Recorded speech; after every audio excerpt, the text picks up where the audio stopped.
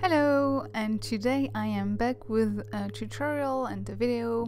So it's going to be eyeballs. I painted them in 3 different shades and they all start pretty much the same with a ball of white polymer clay, which I am going to pre-bake. And after baking I start to paint the eyes. So that's pretty much it. I know it seems really simple, but I feel like it's much better explained if you watch the video instead of me trying to explain what I'm doing.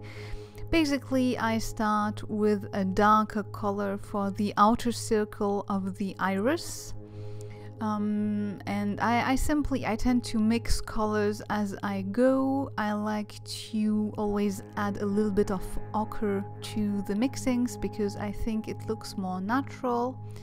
And as you see, I'm starting with a thick outer line, and then I simply add some water to fill in the middle. Usually irises are very dark on the outside and a lot more lighter on the inside. And then you have, I don't know how it's called, the black hole in the middle. The focus, oh god, I need to check that.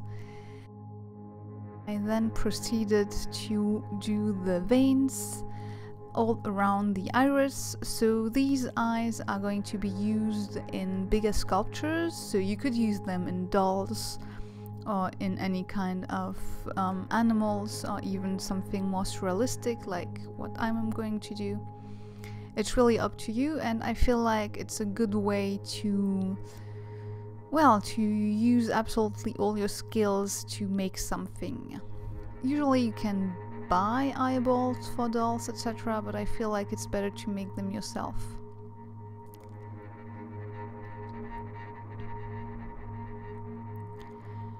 And also for the veins, since they are going to be very thin, you want to have a very good brush, a quality brush for that particular task, so you can draw very thin lines. So the brush I have is a brush intended for miniature painting, and it's from a company named Rosemary, which are kind of found by accident, but I really like them.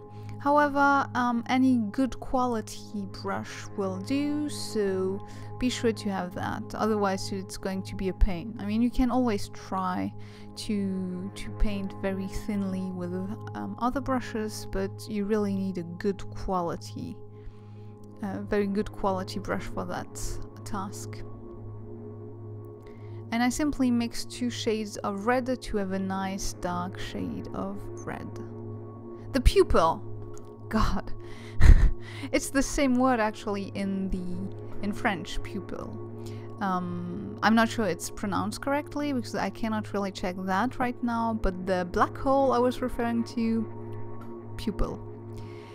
Sorry about that before. I know it's as usual very scientific here, which in a way is fun because I'm really interested in science and I have a slight scientific background, although it doesn't really show, I suppose. That's fine. I tend to forget the words in English sometimes.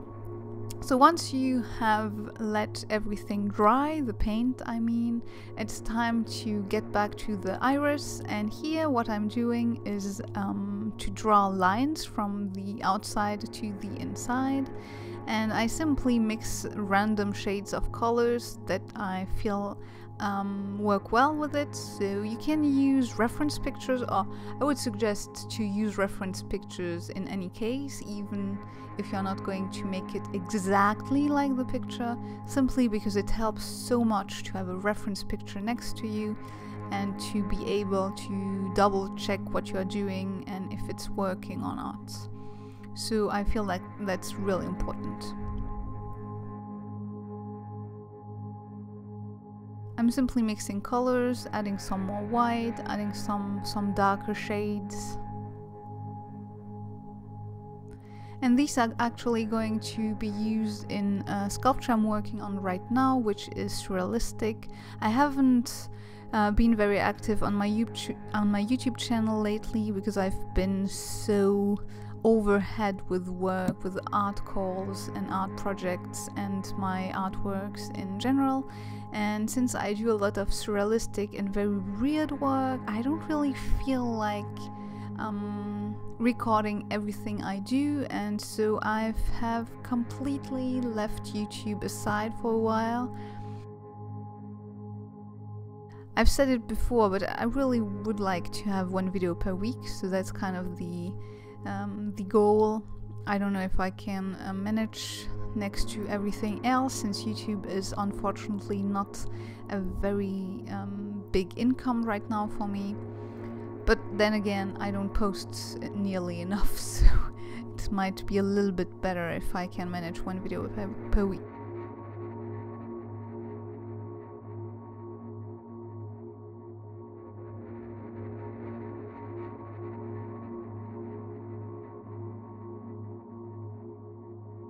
And here I'm making the brown iris. So basically pretty much the same than the blue, but with different colors and different mixes. It is actually a very fun project, and if you have the right brush, it's pretty easy, so it's not something that is all too complex. And I feel like eyeballs are really useful when you are a sculptor. It's something that you are going to use if you work in colors, if you want to make heads, human heads, or any kind of heads, or even not heads, but you really need eyeballs. It seems to be a very useful thing to master. I wouldn't say I completely master it, because I haven't made many eyeballs yet, but it's pretty easy, and it's kind of fun to play with all those colors. I've been really picking an interest in painting more and more since I've been outbranching my artwork this year.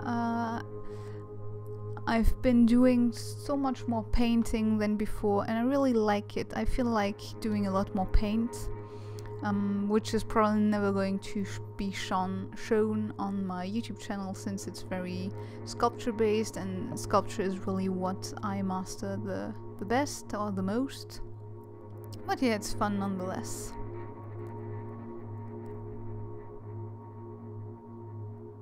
Apart from that, I also currently have an exhibition, or I am in a collective exhibition in Strasbourg, which is in the east of France. And I also learned that I have won an award, but I can't really say which one because it's not public yet. So it's official, but I cannot talk about it. Which in a way right now is, but then again you don't know which one it is, and I have never mentioned it before. But yeah, I'm rather happy about it, although now I question the legitimacy of that award since I won. That says a lot about me, I guess, but yeah.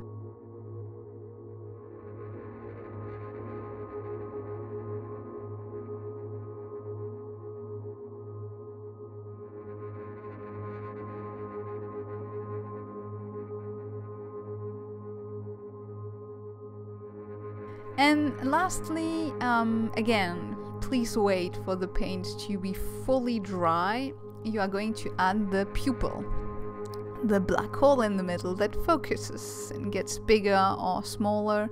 This is also something you want to keep in mind if you are going to add some expression to the eyes. The pupil can be very tiny or very big. It's not going to be the same expression in the end, so just be careful about that. And yeah, well, that's pretty much it. So a really fast project, a really fun one. Could also be a good thing for Halloween if you want to do something gory and creepy. And lastly, I also added some varnish. Please note that my varnish can be baked. If yours cannot, then please varnish at the end. Thank you so much for watching. I really hope you enjoyed this video. If you liked it, give it a thumbs up, maybe subscribe, and I will see you in my next video. Bye!